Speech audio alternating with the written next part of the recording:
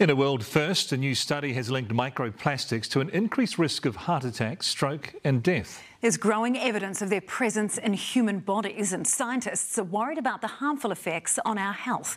Alexa Cook explains. Plastic pollution reaches almost every corner of our planet.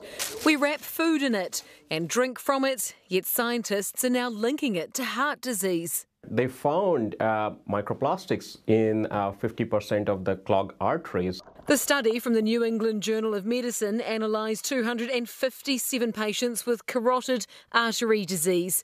It found tiny plastic fragments in more than half of fatty clumps in the arteries, concluding it appears to increase the risk of heart attack, stroke and death compared to patients with no plastics in their system. I would certainly call this a concerning finding.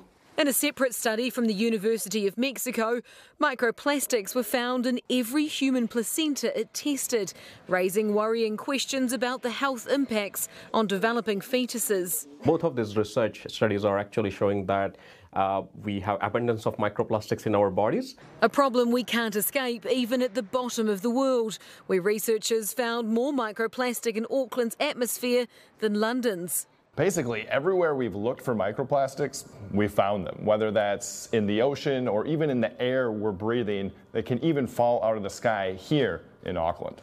Although what it means for human health is still a bit of a grey area. We need to investigate this further to find out the exact health effects of exposure to microplastics. But they're urging caution around plastic use. To reduce the amount of microplastics in your body, experts say that you shouldn't heat your food up in a container like this. Instead, use a proper dish so that the plastic doesn't leach into your food. Avoiding it altogether isn't easy though, because there's probably plastic in what you're wearing, sitting on and looking at. Alexa Cook, Newshub.